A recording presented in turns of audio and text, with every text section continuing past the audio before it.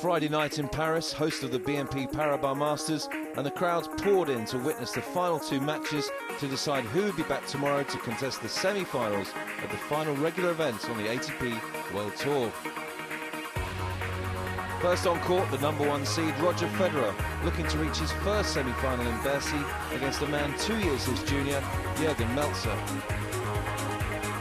On the back of a season-best 11-match winning streak, Federer was red-hot in the opening set, wrapping it up in 20 minutes with a double break. Beautifully done. They'll read away with that forehand. Very difficult to read. But he had a amount of spin. Parts on the ball that well. This is through the air. The second set was inevitably a tighter affair, needing a breaker to decide the outcome, but Federer made his move at just the right time, sealing the match of 1 hour and 10 minutes. Exquisite feel.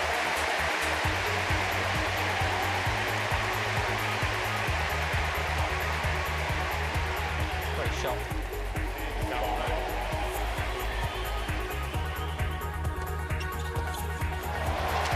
Beautifully done.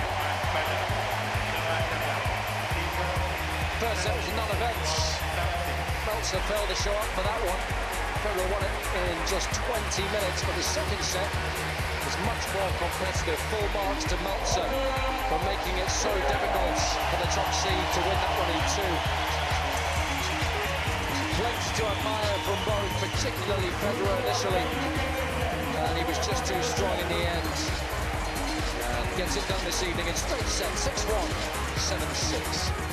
Yeah, I've been, I think, in 3 quarterfinals before here, and other than that, I've been injured many times, or just it didn't even come through the first or second round. So this is a first for me. I'm very happy. I have another chance to get even further, so I'm excited about that as well. And I'm feeling I'm playing well on a quick court, which could favour my game as well the next round. The last quarter-final of the day saw Andy Murray also trying to progress from this stage for the first time here against last year's finalist Frenchman Monfils. Fighting for the right to play Roger Federer for the 4th time this year, the world #4 struggled to impose himself in the opening set, allowing Monfils to take it in 35 minutes. A little too casual, Murray pays the price. Murray's got to be careful. He persists with the drop shot. Monfils, quickest players on the tour.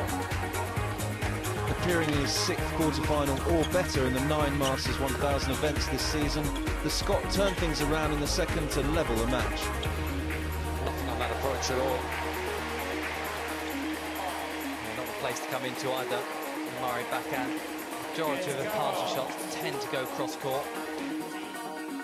But in a tough contest decided by small margins, it was the Frenchman perhaps with the edge thanks to the enormous support who pounced on a flagging Murray to seal the match.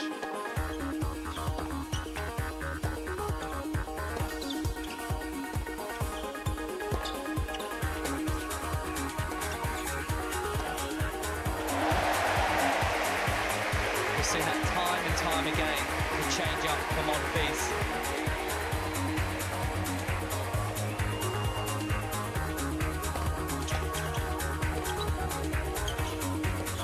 He's done it!